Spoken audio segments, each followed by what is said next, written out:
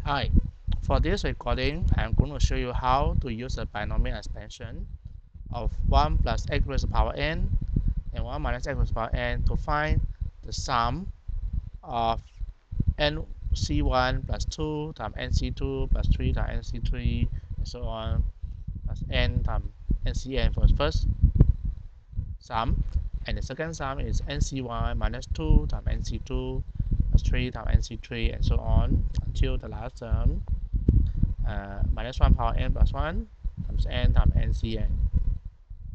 Okay, let's try to sort out the solution. In this case, I want to look at the expansion of 1 plus x power n first. So we know that 1 plus x raised to the power n is 1 plus nc1 times x plus nc2 x squared nc3 x cubed until the last term will be ncn xn, which is ncn until the last term, we shall get is ncn x power n.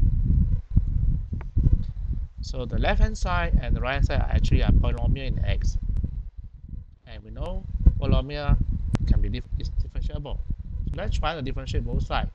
Differentiate both sides with respect to x and see what happens. Differentiate both sides with respect to x. Now this will give us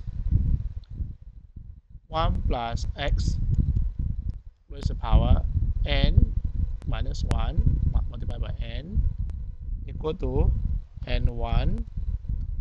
Differentiate the first term is 0. Differentiate second term is n times 1 times 1.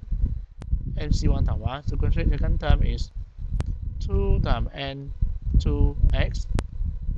Differentiate the fourth term and get 3 times nc3 x squared until we get the last term n times ncn x power n minus 1. And now, in order to prove that, to find the sum, we need to just put x equal to 1 will do, because they will give you the right hand side. So put x equal to 1.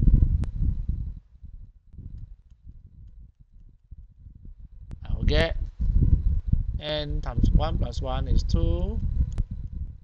N minus 1 equal to n1 plus 2 n2 plus 3 n3 and so on until the last term is n.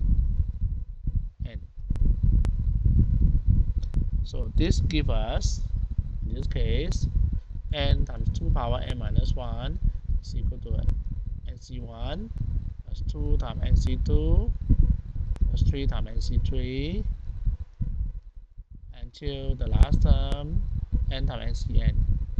This is how we get the first sum. Okay, the first sum. Find this. I managed to find that this is, after using the binomial expansion of 1 plus x raised to the power n and differentiate both sides with respect to x and put x equal to 1, I managed to get the answer is n times 2 power n minus 1. Now let's look at the next term. Find this one. So this time I'm going to use another binomial expansion. Now I use 1 minus x raised to the power n is equal to 1, because the sum is actually nc1 minus x plus nc2 minus x squared plus nc3 minus x cubed until the last term, okay, which is ncn minus x raised to the power n. Now this is also equal to 1 minus nc1x plus nc2x squared minus nc3x cubed so on until the last term is minus 1 power n, ncn, x power n. And this is 1 minus x raised power n. Again, I differentiate both sides with respect to x. Differentiate both sides with respect to x. I'll get n times 1 minus x power n minus 1, and differentiate 1 minus x, we get minus 1. And differentiate the right hand side, first term we get 0, second one I get minus n 1. Then third term I get 2, differentiate x squared, I got 2x and 2. Then the next term we get minus 3 and c3 x squared, until the last term I should get minus 1. I should get n times minus 1. Okay, minus 1 power n times n times ncn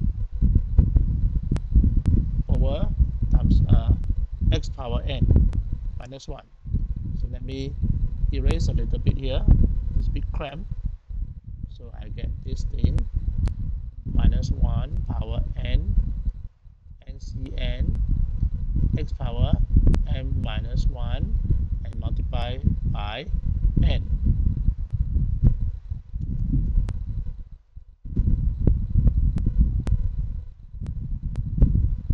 Okay, let's give some space here.